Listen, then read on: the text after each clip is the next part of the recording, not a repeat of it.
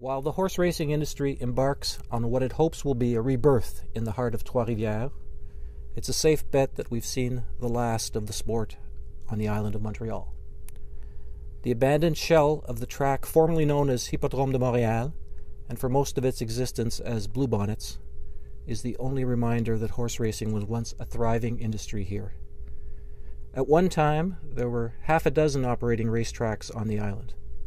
As recently as the 1970s, there were still two, Bluebonnets on de Carry Boulevard and Richelieu Park in Pointe-aux-Trembles.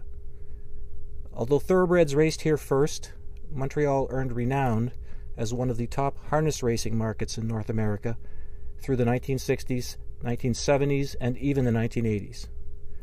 Crowds of 10,000 and more were common on Sundays at Bluebonnets, and patrons wagered an average of $1 million per day on local races. There were long lineups at the betting windows and clouds of cigarette smoke in the grandstand. By the end of the day, the concrete floors were littered with losing tickets and discarded programs. Bluebonnets once attracted a crowd of more than 40,000 during the 1960s, at the time a record for a local sports event. Its colorful history included a riot, robberies, strikes, a police raid, and regular visits from some of the finest horses and harness drivers ever to set foot on a racetrack. But it all ended in 2008 with the bankruptcy of Attraction Hippique, a private company to which the government had conferred responsibility for running Quebec's 4 racetracks. A place that used to be one of Montreal's most attended sports venues has been vacant now for more than 3 years, awaiting the wrecking ball.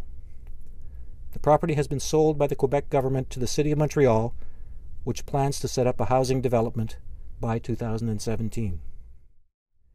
Even if there was money to build another track, it wouldn't be in Montreal. There simply are not any affordable, similarly sized properties available anymore on the island. When Bluebonnets expired, it took with it all vestiges of a sport that had been firmly rooted here for 102 years.